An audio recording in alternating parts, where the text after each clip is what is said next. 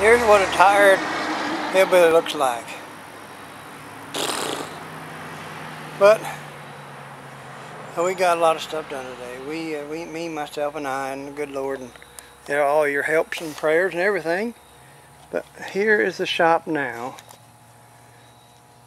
We've got Mr. Harold in here.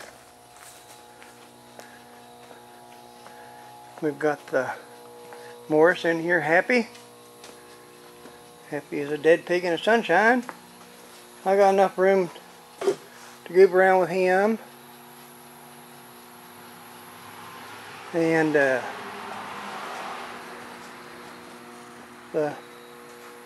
had to scooch this one over a little bit close so I could get the Spitfire in here. It's waiting outside patiently. I used that man killer to jerk this Harold in here while it had all 4 flats. Of course, I aired them up now after I got them in here, and one of them held air. The rest of them's kind of got the holes in them. And that's a man killer. I hate to use it, but it works. And it jerked this thing in here easy as peasy. So I think that's all I'm going to do today, besides maybe eat breakfast. I think it's about 4 o'clock p.m. So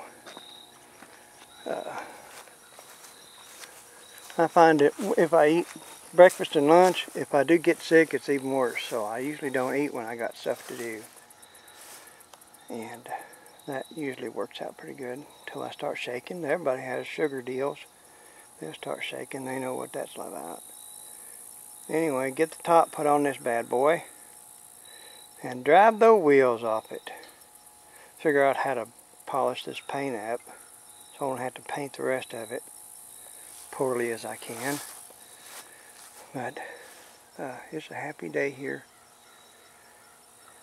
in the hills of Arkansas. We're getting a little bit of clouds coming in, maybe some weather. It's getting a little cooler every day. It was, I think, 67, 68 here today, and I've sweated my hiney off. You might, even out here, you might see an oil tanker coming by here. It just takes a minute to wait for one.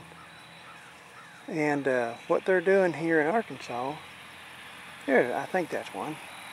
Well, it's a support truck anyway. Yeah, that's a chemical truck for the boys.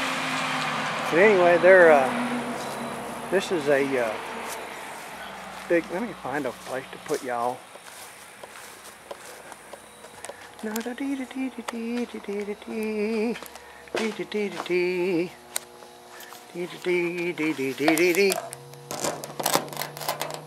that? It's good because you can't see me. I'll back up. Anyway, if y'all got any money to buy land with, now's a good time to do it here, because they have struck oil and natural gas and poison gas. They've struck everything here, like they did in Oklahoma and Texas a few years back. So the trick to do it is to buy what land you can. I don't care if it's up and down land or whatever, unimproved, improved, it don't matter. Get as much as you can from as many counties and sections as you can, and make sure you get the mineral rights with it. Don't buy nothing without the mineral rights. And once you get everything signed and everything legal and everything, resell the land and get your money back and keep the mineral rights. And what they're doing is if they sink a well within your section, don't even have to be on your land. If it's in your section, whether it's in your section 4 inches, they have to pay you royalties. and you get paid royalties. I figure this will go on for another, I don't know, 60, 80 years. And you get these royalty checks every month, whether you scratch your head or something else. You still get your royalty checks. And outside of paying taxes on it, it's a pretty decent addition to your income. And there's people here getting rich on it. I'm not. I just stumbled into it.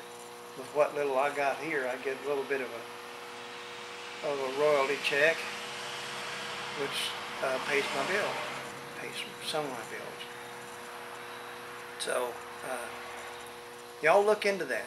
You need to jump on this while it's jumpable, and I want y'all to have as much fun and money as you can possibly can, because I